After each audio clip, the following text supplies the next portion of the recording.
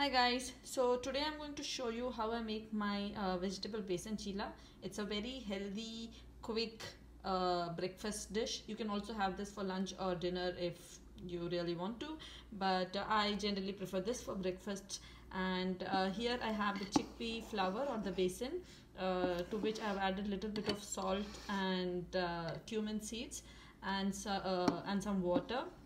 I have let this rest for about 10 minutes, and during that time I have chopped up these vegetables. Here I have onions, a little bit of ginger, some green chilies, some bell peppers, cilantro, and tomatoes. Tomatoes are a must, guys. I used to not use tomatoes earlier, but once I started with this, I cannot make my besan chilla without tomatoes. One more tip: if you are in a hurry in the morning and you do not have time to chop any of these vegetables, you can still go ahead and make your besan chilla with just this batter. Just make sure that you add some, either the chopped green chilies or just the red chili powder will also work fine. So I have added water to this, salt and some cumin seeds, and now I'm going to add the remaining of these vegetables and show you. So I've added all the vegetables, and you can see it is a very thick batter. This is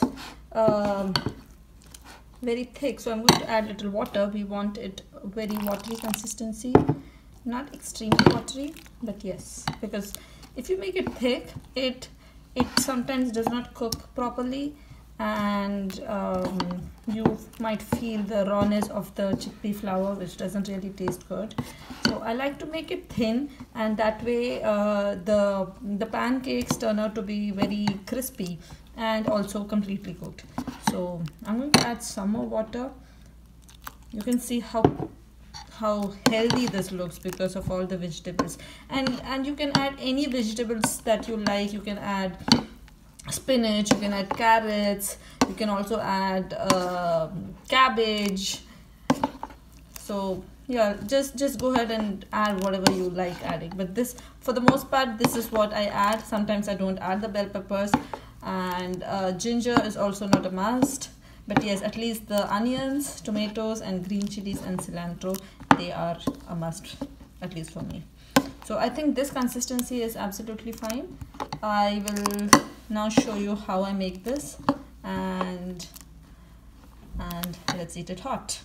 And just wipe it with a tissue. And I'm going to take 1 spoon of this and add it here. So you can see my batter is actually very liquidy. Once you add this, we are just going to add a little bit of oil around.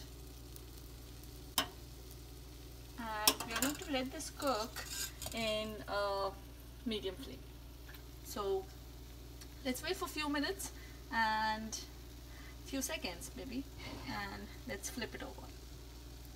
So now I hope you can see that the sides here have little browned, and the top part is kind of dry. So we are now we'll now try and just check underneath how it is. And you can see it is cooked, so we are now going to flip it up. Be gentle, be slow.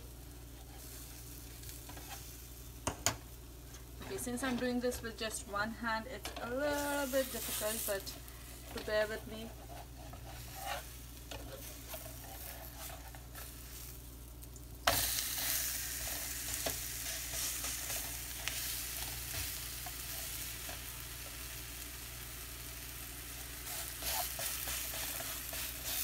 And I know my dosa is not the perfect. Now my dosa is ready, and I'm going to have it hot with some yogurt. Just a plain yogurt, add a little bit of salt, that's it. This is what I'm having for breakfast today, and I hope you guys like this video.